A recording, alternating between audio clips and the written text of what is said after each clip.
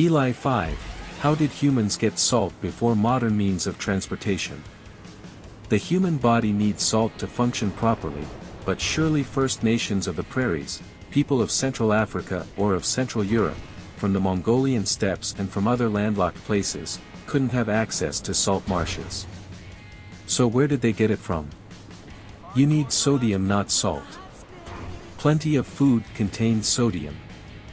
100 grams of tomato contains 5 milligrams of sodium. Beef contains 50 milligrams per 100 grams.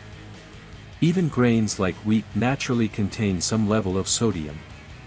Importing salt was nice because it made food taste better and supported preservation, but it wasn't critical for survival.